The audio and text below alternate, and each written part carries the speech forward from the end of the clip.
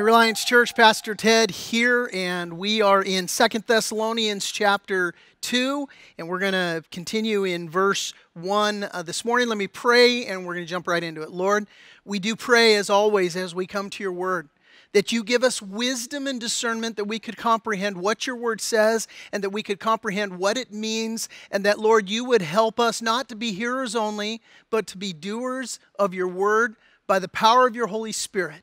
You promised, Lord, when you ascended into heaven that you would send your Holy Spirit to lead us into all truth. Your word is truth. Your Spirit empowers us to obey the truth, to put feet on our faith, and that's our prayer right now, Lord, as we come to your word, that you'd meet us here and that you, Lord, would speak to our hearts and empower us to put feet on our faith. And we ask it together in Jesus' name, amen.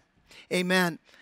Well, as we continue in 2 Thessalonians Church, I want you to keep in mind that the backdrop is trial and hardship.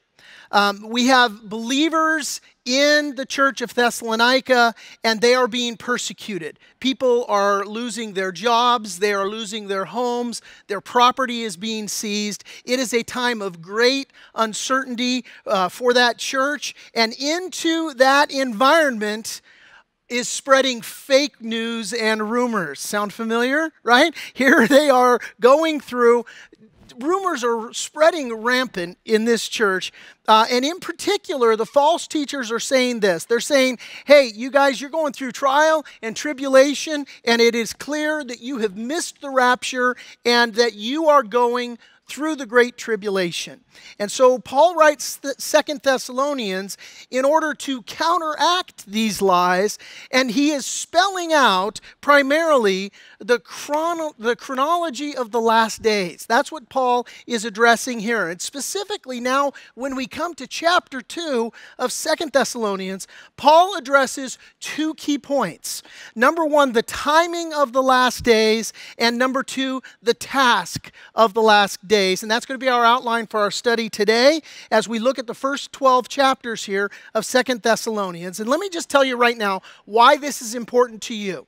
So often when we come to studying the Bible, the forefront question on hearers' minds is, how does this apply to me? Why should I care about this? And here's why you should care about this. Because, guys, we are living in the last days. Clearly, we're living in the last days. And as I say that, I want to first acknowledge and address right up front that there are those who are numb to the things of prophecy. They are jaded to the things of prophecy. There are people that are skeptical of last days prophecies, and there's a lot of things that kind of contribute to that. Some of you may be jaded about the issues of prophecy in Scripture because there has been no shortage of people who over the years have been sensationalizing end times prophecy. Others of you, maybe you're numb or you're skeptical because, oh, for crying out loud, the Bible's talked about this, and it's been 2,000 years that the church has been going on, and you know, just hearing this over and over again. You know, for some, end times prophecy just seems like science fiction. It's funny, Brenda and I, we were just praying today, and as we were praying, Brenda, in her prayer, was just remarking to the Lord about how, you know, the end times prophecies so often can seem like science fiction. And when we were done with our time of praying, I spoke to her. I said, you know, babe, it's true. It feels that way, but in a very large degree, isn't what we're going through right now, doesn't that feel like science fiction right now? Just the events of the last week. I mean, who would have thunk, just in what's going on, how rapidly it has come upon us, all of these things. And, you know, Peter, in his epistle, 2 Peter, he addressed those who were skeptical about prophecy in his day. And he said this, he said, 2 Peter chapter 3, verses 9 and 10, he said, the Lord isn't really being slow about his promise, as some people think. No, he's being patient for your sake. He does not want anyone to be destroyed, but he wants everyone to repent. But, he warns, the day of the Lord will come as as unexpectedly as a thief. Then the heavens will pass away with a terrible noise, and the very elements themselves will disappear in fire, and the earth and everything on it will be found to deserve judgment. In other words, guys, we're living on borrowed time. Truly, we are. Armageddon is coming, and the delay that we've experienced for the last 2,000 years is nothing other than the love of God. The God of heaven loves you. He desires that none should perish, but that all should come to everlasting life. We live in an age of God's grace right now. And so let's look at the timeline and the task of these days that we're now living in. Let's hear what Paul has to say, and let's see how it applies to us right now. 2 Thessalonians chapter 1, verse 1. Now, brethren, he says, concerning the coming of our Lord Jesus Christ and our gathering together to him, we ask you not to soon be shaken in mind or troubled, either by spirit or by word or by letter, as if from us, as though the day of Christ had come. Paul begins here by addressing the timing of the last days. And on this first point, Paul's going to focus on two separate timetables in this chapter. First of all, he's going to focus on the timing of the rapture of the church, and as well, he's going to focus on the timing of the Antichrist and of the tribulation. And here in verses 1 and 2, the focus is on the timing of the rapture of the church. The Bible says that the rapture of the church is an event that will happen suddenly. Here's what Paul said to the Corinthians, 1 Corinthians chapter 15, verses 51 and 52. He said, behold, I tell you a mystery. We shall not all sleep, but we shall all be changed in a moment, in the twinkling of an eye, at the last trumpet, for the trumpet will sound, and the dead will be raised incorruptible, and we shall be changed. Paul sums up the impending rapture with a summary of what it involves. And he says here in verse 1 that it involves both the coming of Jesus Christ and also our gathering together to him. And really, this is one and the same. I'll illustrate it this way. When I was a kid, my sister and I, we were down at the local school. We were playing. It was the weekend, and we were playing on the school grounds. And there was a kid who cornered us, and he was tormenting us, and he actually, basically kidnapped us, right? I mean, we were there. He didn't take us anywhere, but he was holding us at knife point, and he wasn't letting us leave. And we were terrified. I was just a really little kid at this point. My sister, not much older, a couple years older than me. Well, my father at home, all of a sudden, he comes to this realization that we were in trouble. He had no way of knowing apart from the Lord, but the Lord spoke to his heart, and my father actually said to my mother at that point, the kids are in trouble, get in the car. And so they jumped in the car, and they raced down to the school, and my father at that point, he rescued us. And this is the picture here. Dad pulls up in his Jeep. He says, hey, get in the car, and he rescues us. And then what does he do is he takes this kid who was tormenting us and begins to pour out his wrath. He takes him to his parents' house, actually, and they poured out their wrath. But this is the picture that we're looking at here when Paul says, concerning the coming of our Lord Jesus Christ and our gathering together to him, it was just the same as my dad. He shows up, get in the car, he comes to us, we gathered together to him. This is the picture of the rapture of the church.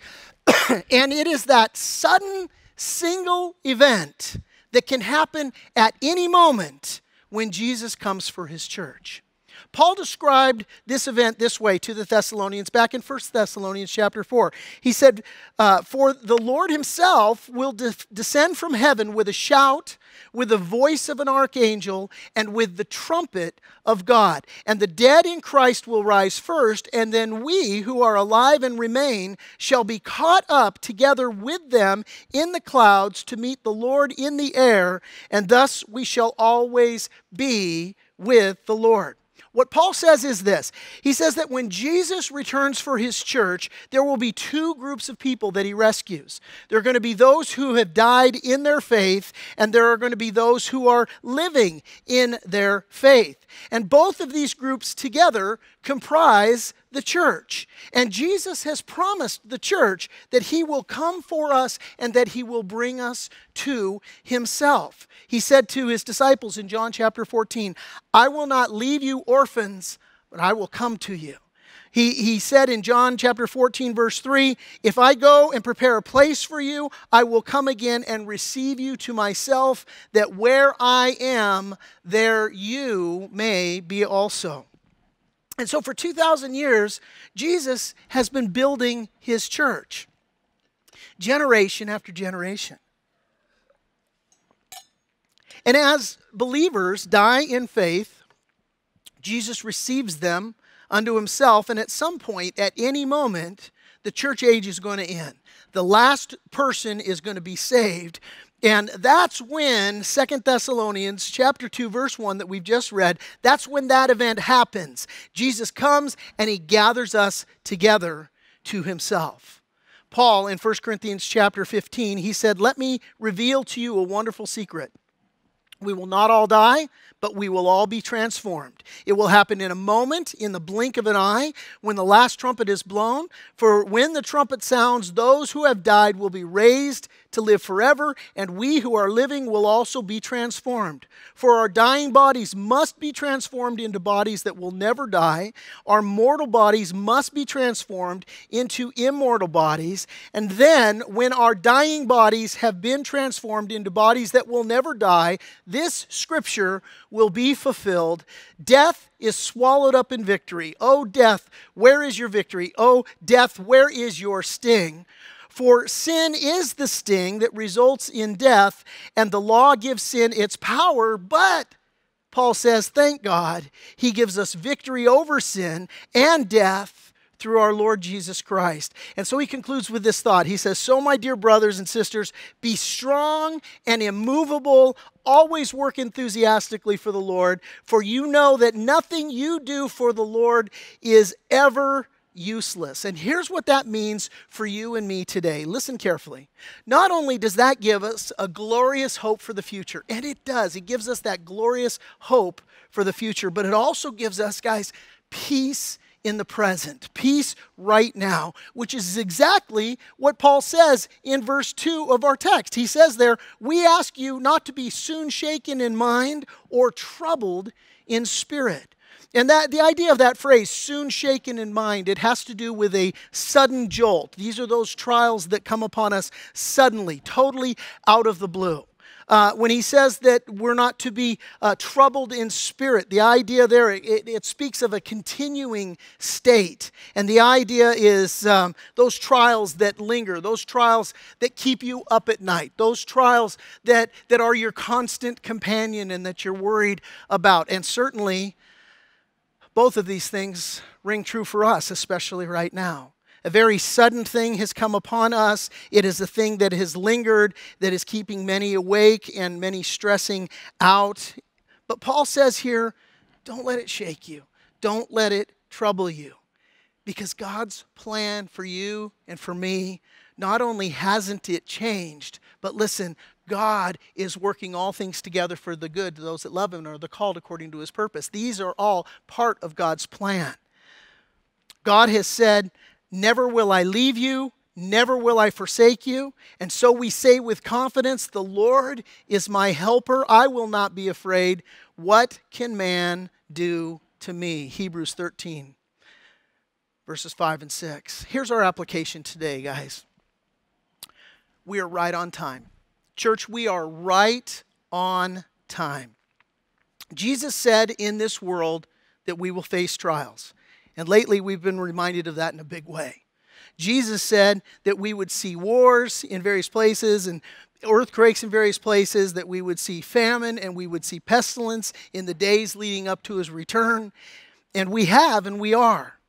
But listen, Jesus also said, now when these things begin to happen, look up and lift up your heads because your redemption draws near.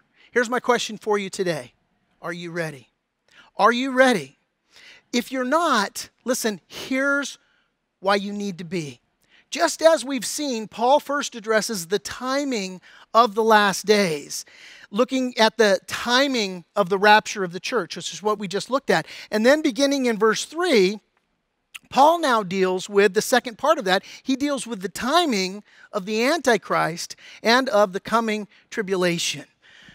Notice with me, he says, "Let no one deceive you by any means, for that day," speaking of the day of the tribulation and the day ultimately of the second coming of Jesus Christ. He says that day will not come unless the falling away comes first and the man of sin is revealed, the son of perdition. He's talking about the Antichrist, who opposes and exalts himself above all that is called God or that is worshipped, so that he sits as God in the temple of God, showing himself that he is God. The Antichrist, empowered by Satan, this has always been the desire of Satan, to be worshipped as God, and this is how it's going to play off. And Paul says in verse 5, "Do you not remember that when I was still with you, I told you these things?" And you guys will recall back in 1 Thessalonians, we saw that Paul, he planted the church in Thessalonica. He was only with them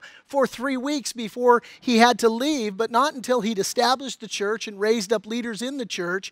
And end times prophecy was so important to the Apostle Paul that even though he was only with this brand new church for only 3 weeks, he took the time to explain to them God's plan of the coming Antichrist, the rapture of the church, and all of these things.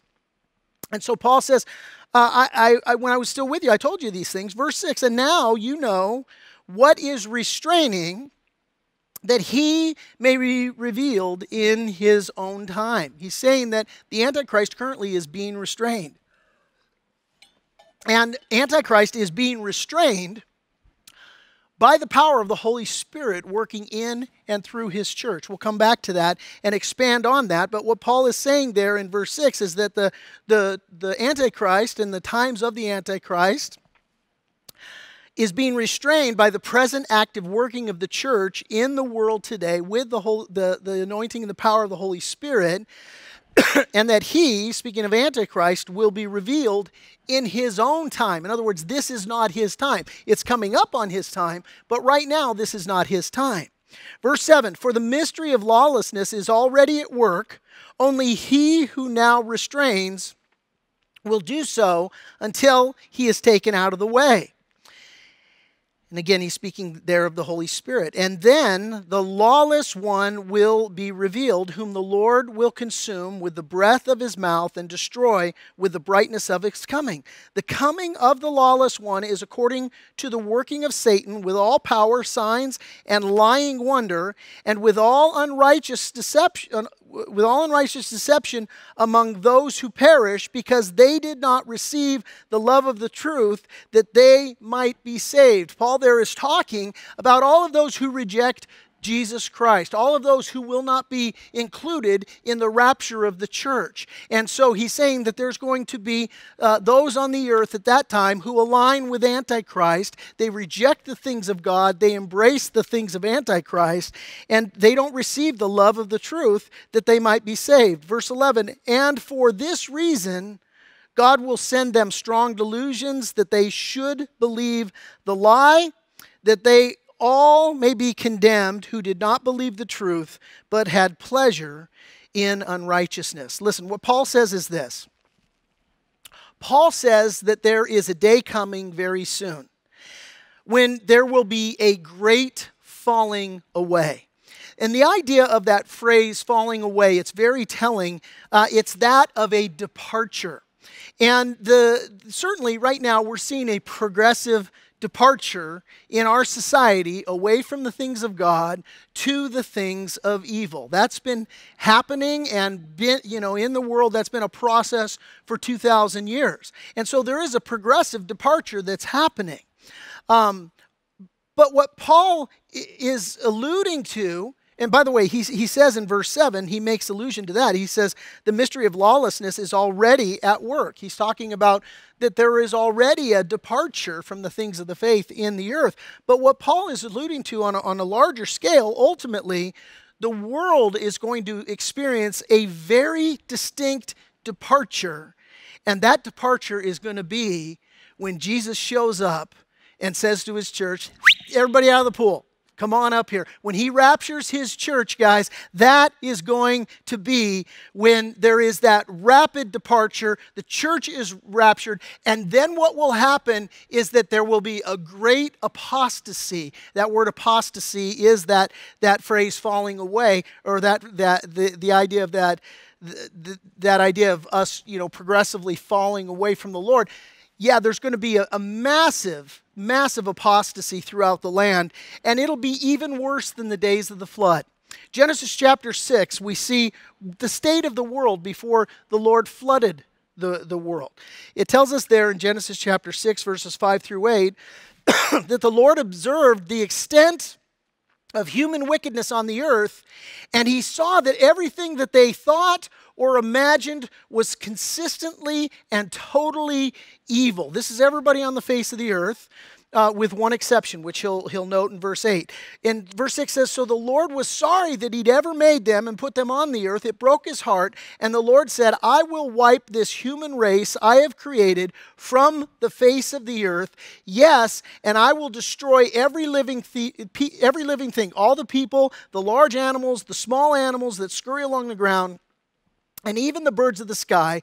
I am sorry I ever made them. But, verse 8 tells us, Noah found favor with the Lord. And of course, we know the story. God instructed Noah to build an ark. Noah and his family went into that ark. God sealed them in the ark. And when God poured out his wrath on a wicked world, he took out the remnant. By the way, this is an Old Testament picture of the rapture. Right? And the flood is an Old Testament picture of the wrath that is coming upon the earth when God raptures his church, when God takes his church out of the way, and then ultimately when Antichrist and his followers rule and reign for a brief period of time.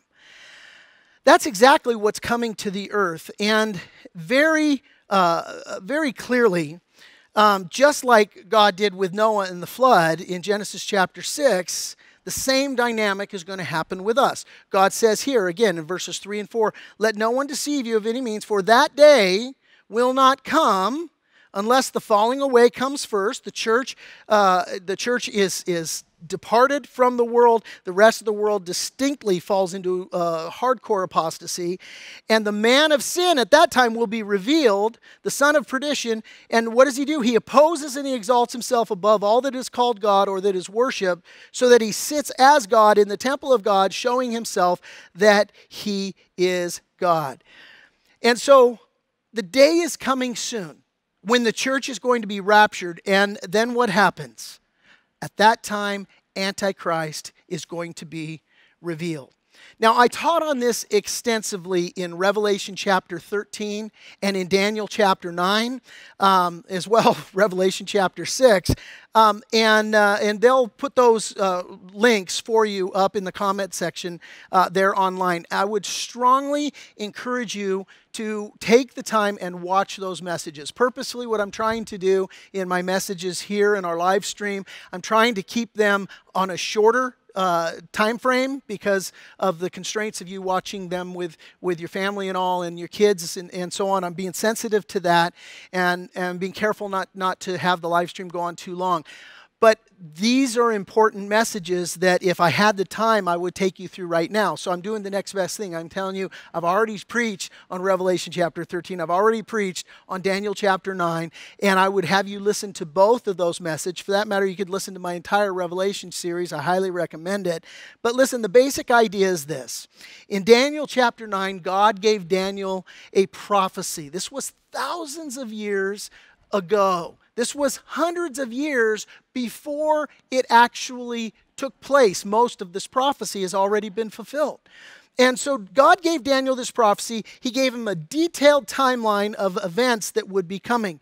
And in this detailed timeline, God included very specific details of the first coming of Jesus Christ. Those were, not only were they fulfilled, they were filled precisely and to the day that God said they were going to happen. And this is so dramatic and so fascinating to consider that hundreds of years in advance, God would do this. God says in His Word through the prophet Isaiah, who else, and I'm going to paraphrase, who else can tell you what's going to happen before it happens? Who else can tell you the future before it even happens? It's a rhetorical question because the answer is nobody, not even the National Enquirer psychics are going to get it right all the time, right? They might get 1 out of 1,000 kind of remotely in the ballpark and everybody marvels and says, oh my gosh, look at that. They were right. God, 100% right. And it was so remarkable for historians to consider that it was so accurate that there were those historians that would argue and say, well, Daniel wasn't written then, it was actually written later. Well, a couple of problems with that. One,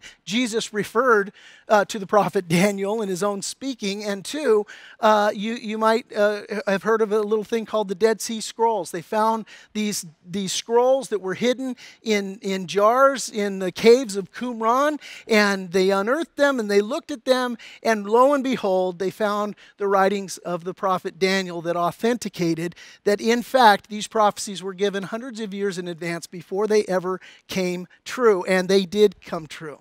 Hundreds of prophecies about the first coming of Jesus Christ, absolutely everyone fulfilled completely and totally. That is a mathematical impossibility, by the way, that happened by random chance. And so God gave Daniel these incredibly detailed prophecies, including those incredible detailed timelines of Jesus' first coming. And then, through Jesus, God did something extraordinary. He hit the pause button on the end time clock, and the pause on this end time clock was when Jesus rose from the grave for our sins and ascended into heaven. And Jesus then established His church with orders that we should preach the gospel. And why did God do this?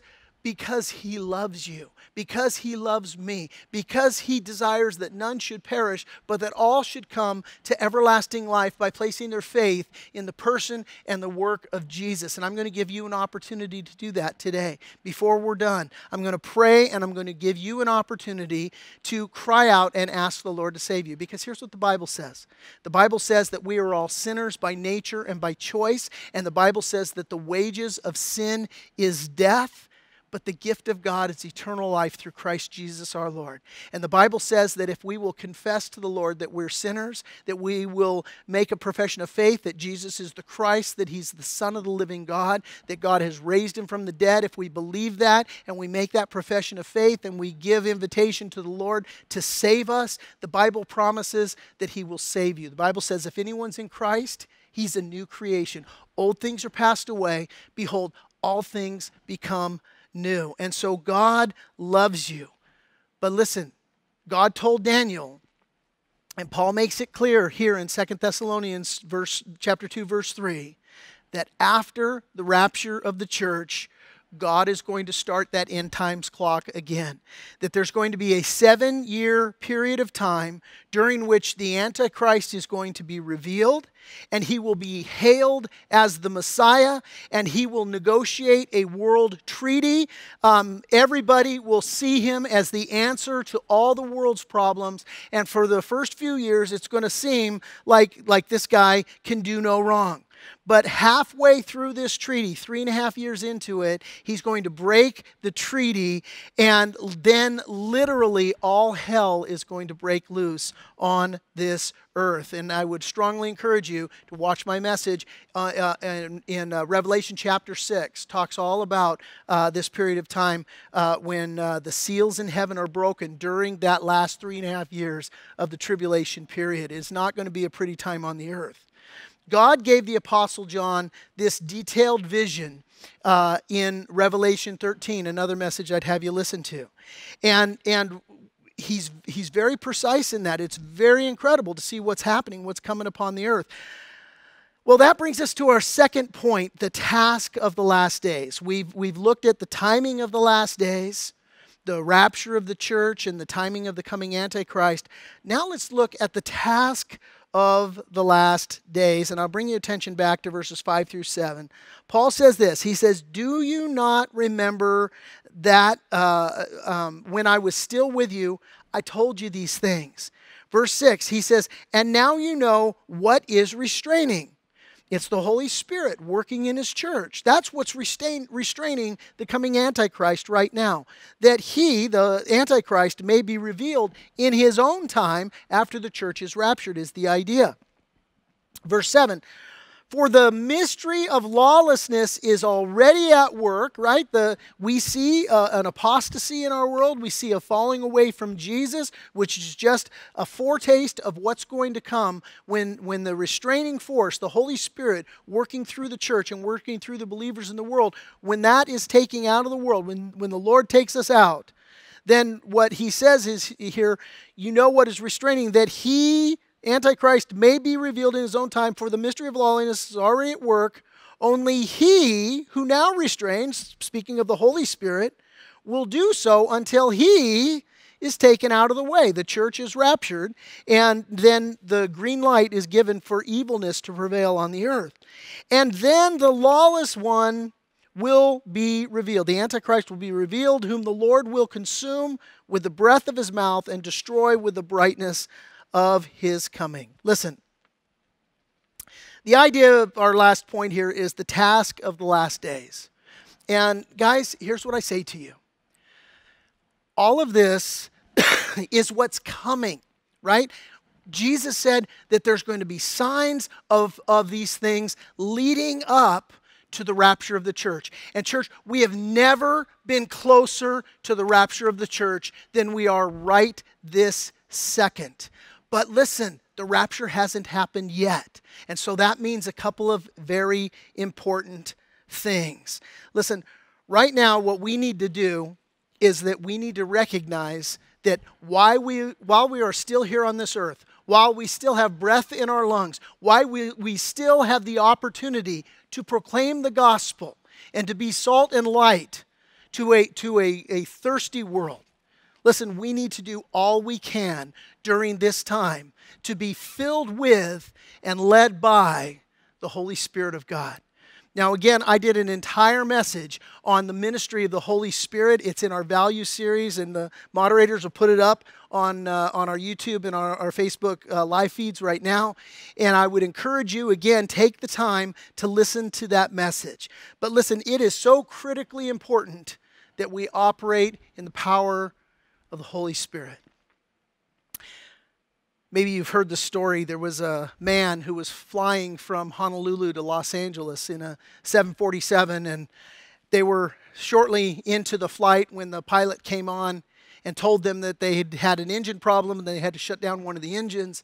And he assured the passengers, he said, listen, this is a 747, we have 4 engines, and so don't be too alarmed. We still have 3 engines. The only drawback is we're going to be a little delayed getting into Los Angeles. And so, you know, some frayed nerves, but everybody just sort of settled into it. Well, a little while later, the pilot comes back on and he says, guys, we've lost a second engine, but again, I would encourage you, we have 2 engines remaining. This plane could even fly on 1 engine if we have to. So we're all right, but we're going to be a little delayed more than even before getting into Los Angeles. And a short time later, the pilot comes back on and he says, well, folks, we've lost our 3rd engine, but as I told you, we can fly on 1 engine. Again, we're going to have a significant delay getting into Los Angeles, but guys, it's going to be all right. And at this point, this guy sitting in his seat, he turns to his seatmate. He says, man, I hope we don't lose that last engine. We're going to be up here all night, right? Now, a stupid story, right? But the fact of the matter is, you may not know it, but commercial planes actually have what they call a glide ratio. And a 747, even a plane that is that big, that weighs over 900,000 pounds, it also has a glide ratio. And the glide ratio is between 15 to 1 and 20 to 1. And what that means is that a 747 with no power at all, when it loses all its engines, it can still travel about 100 miles before they have a catastrophic encounter with the earth. Now, some Christians have a glide ratio as well. That's what I want you to hear. You see, the church exists as a result of God working through His Holy Spirit. God poured out His Holy Spirit on the day of Pentecost, the day the church was born, and ever since that day, guys, the Holy Spirit has been working in and He's been working through the church. He's working in your life and He's working through your life. But without the power of the Holy Spirit, listen, you operate in glide mode. And guys, today, right now, is not the time for any of us to be operating in glide mode. Just operating on dying momentum. Hey, Elvis has left the building. That is no place to be. Pastor Chuck Smith said this. He said, without the Holy Spirit in its midst, the church is just a social club or a service organization. But when the Holy Spirit is given His proper place, the body of Christ becomes a dynamic force of change in a sick and tired world. Guys, Elvis isn't the only one that's left the building. Right now, the church has left the building. Right? You're living proof of it right now. You're watching this at home. The church has left the building, but in this dark hour, it is up to you, it is up to me, it is up to all of us to be filled with the Holy Spirit and to let our lights so shine before men that they will see our good works and glorify our Father in heaven. Why? Listen, it all goes back to why we've been waiting for 2,000 years for God to rapture His church. The reason we're waiting is because God loves people. And listen, God wants to use you. Guys, now is the time. It is up to you and it is up to me because Jesus' return is closer than we've ever known it to be. And we need right now to be filled with the Holy Spirit and to be saying, Lord, here I am, and you're doing something monumental in this world. This world has come to a grinding halt, and it's worldwide, and it is life-changing, it's life-altering, and what will this mean for the future? I don't know, but Lord, you're doing something. And right now, Christian, it's time for us to say, how can I glorify you, Lord? How can I be used by you, Lord? How can I respond for such a time as this? Listen, next week we're going to continue and finish up chapter 2. We're going to look at how to stand fast in this dark hour. We're going to look at how the truth of prophecy informs our actions in 4 very distinct ways. But right now, let me ask you this. Are you ready? Are you ready for the return of Jesus Christ? Listen, I'm going to pray and we're going to partake of communion in just a minute. But I want to ask you right now, those of you listening, do you know where you're going to spend eternity? Do you know that if Jesus were to return for His church right now, would He take you with Him? Listen, you can know for certain where you're going to spend eternity. You can know that when you die, your sins are going to be forgiven. How?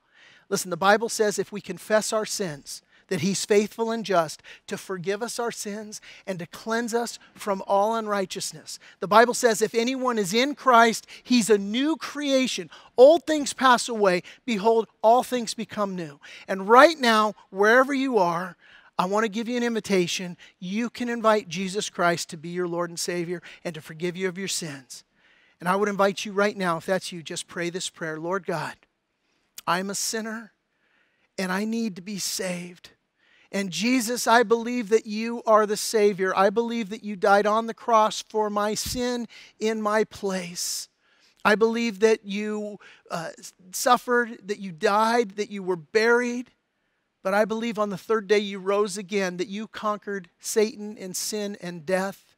And I believe you can rise me from the death as well. Lord, I cry out to you to come in and to cleanse me and to make me that new creation. Give me new desires. Help me to know you and help me to walk with you. Lord, I pray this in Jesus' name. Amen. And if you prayed that prayer, guys, we would love to encourage you. We'd love to help you along in your faith. And you can reach out right now on the online platforms. You can say, "Hey, I just prayed that prayer," and we'll encourage you there. You can contact the church office. The phone number and the contact information will be put up on all of our online forums. You can reach out to us. We would love to pray with you and encourage you in your newfound faith in Jesus Christ.